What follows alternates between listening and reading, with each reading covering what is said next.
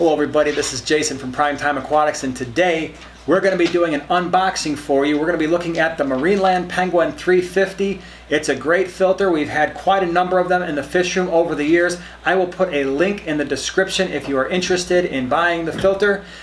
Before we get into the unboxing, I do want to give you a little background as to why we got this filter, so stay tuned.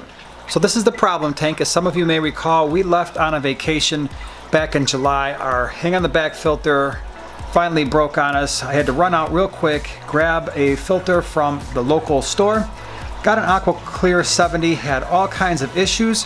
So this is the tank that we're dealing with. We've got to get a hang on the back filter that will make the water look better than this and not have so many issues. Alright everybody, so we're going to be unboxing the Marineland Penguin 350. This is a filter, a brand that we've had in our fish room for a very long time and have had extremely good luck in all the different sizes with some very heavily stocked tanks, and these things have lasted a long time for us, so we're excited to get another one, get that pleco tank looking a little bit better. So we're going to go ahead and box this thing. I'll tell you about it. I'll show you how to assemble it. So this is the 350. The Marineland Penguin filters come in all different types of sizes. This particular filter is good for, at least the box says, it's good for up to about 75 gallons or so. And so in the box it's pretty much ready to go. There's nothing else in the box, and so here we have, this is a rather large filter. Again, this is, the box says up to 75 gallons. When you're choosing a filter, it's important to understand you're looking for a couple things, hopefully in a hang-on back filter. Thing number one is, yes, you'd like a little bit of water flow, some turnover. The second thing, you want to make sure that you've got proper and sufficient biological filtration, and just about any hang on the back filter is going to give you that. And then of course, if you're looking for mechanical filtration on a hang on the back, such as we are for our pleco tank, that is another important aspect. Now, this is a rather wide filter side to side. It's not quite as wide front to back as the Aqua Clears. I actually like that quite a bit. If you were to go back and watch the first video that we did on the Aqua Clear 70, you would note that one of the problems that we had is how wide it was. And when you've already got a tank set up with a skinnier filter like one of these Marineland Penguin filters, the Aqua Clears are quite a bit wider front to back. And there was only one tank that we could put it on, and that was that pleco tank. Unfortunately, it wasn't doing a very good job, so we're going to go back to these and hopefully it's going to do a much better job for us. So you got the rubber band here. This rubber band obviously needs to come off. And then what we've got here, we've got the lid.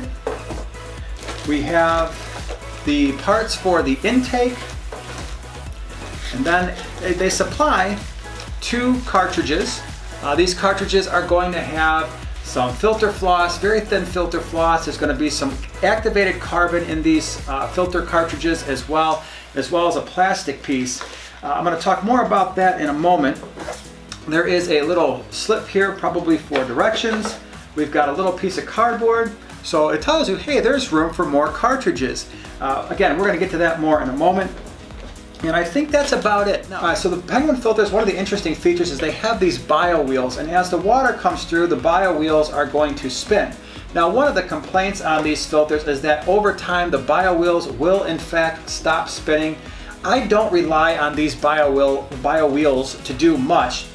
And so if they stop spinning for me, that's really not a big deal. I am more interested in what's in the filter, as opposed to these bio wheels. So if they get lost, if they fall off, it's really not a big deal. Yes, is it great to have a little bit of extra surface area for the biological filtration, but I have found the vast majority of the biological filtration that you're going to need can be had in the back of the Penguin 350 in this case. So the bio wheels go on, they just kind of slip in like so. And then we've got the filter cartridges. Now, I have a video, it's one of the earliest videos I ever did on how to save a lot of money on these filter cartridges, because this is going to cost a lot of money if you continually buy these things. And just about any hang on the back filter, you can add different media. We go out and we buy our own filter floss and cut them up into the proper size. What I tend to do, and I'm going to open this, there's probably going to be a little bit of charcoal in this bag that's going to go everywhere. First thing, I definitely would rinse these off, because this activated carbon, often what will happen is you'll put this thing in the tank, you'll get the filter going, and then it's going to blow a bunch of dust everywhere. So it would be a good idea, take some cold water, rinse these things off. That will go a long way in making sure that your tank doesn't get cloudy right from the start.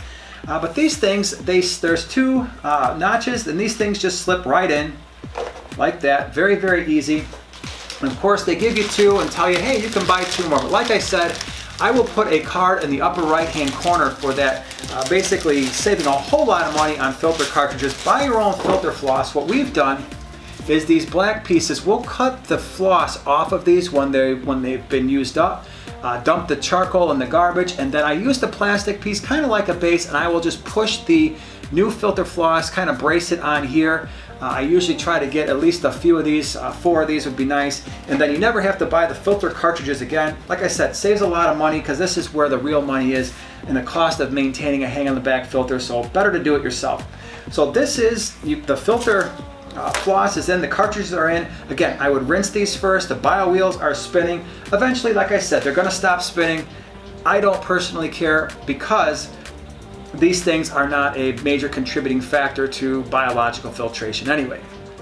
All right, so in the bag, I kind of opened it up here real quick. You're going to have a set of directions. We don't need those because we're watching the video. Okay, so the directions we don't need. We do need the pieces though. And so this is the little elbow piece here. That's going to slide right in the center. What I like to do is there is an attachment here. And this attachment, I'm going to get this out of the way. This attachment actually has the ability to determine where the water is coming from. It can come from closer to the middle of the tank.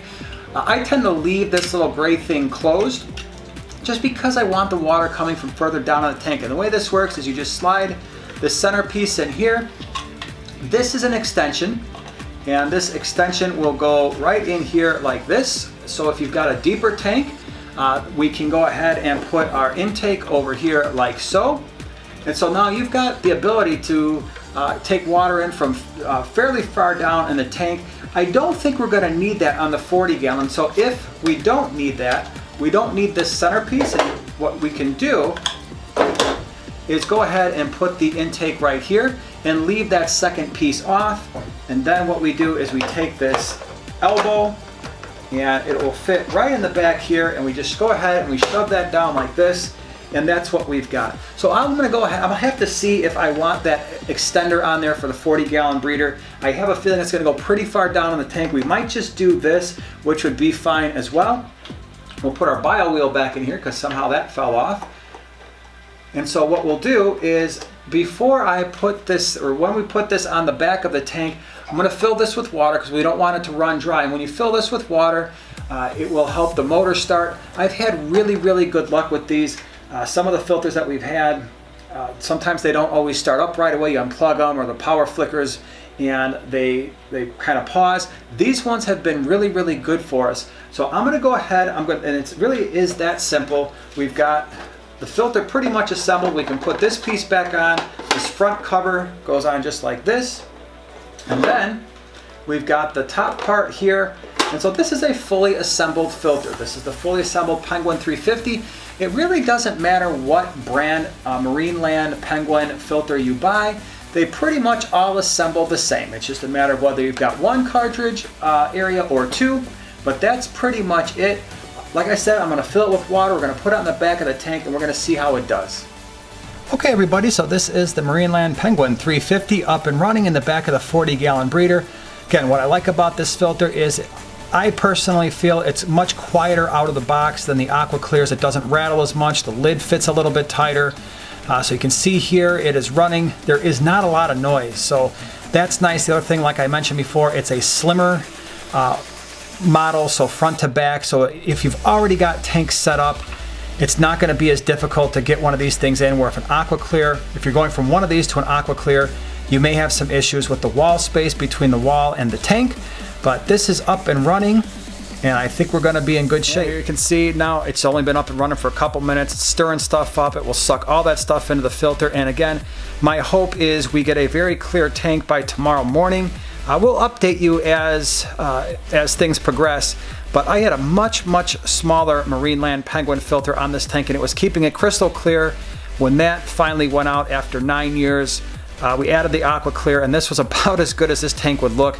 If you ever saw it looking better, it's because we probably did a large 75% water change on this tank before we would shoot a video, because who wants to look at this? But we will keep you updated. We'll see how this does. Hopefully it will clear up this tank in pretty short order. We will have to see. All right, everybody, so that was the Marineland Penguin 350. I think it's going to be a great filter. As I mentioned before, we've had a number of Marineland Penguin filters in our fish room over the years. Before we had the central air system up and running, we were running strictly hang on the backs, and the vast majority of the hang on the backs that we were running were these Penguin filters, and we've had pretty much zero issues. The one that broke was 9 years old, getting a lot of heavy use. The ones that we currently have are keeping the 125, the 150, the 75 gallon and Buna tank all crystal clear. We had one on the pleco tank that was doing a great job until after about 9 or 10 years it finally gave out. But these filters have been lasting a long time for us. We will put an affiliate link down in the description below if you're interested in them. Again, they are our personal favorite filters. I know that there are other hang on the back filter internet darlings out there besides this brand, but this is the one that we go to. This is the one that I rely upon, and we've had really good luck with them. So if you like this video, share, subscribe, and we'll see you in the next one.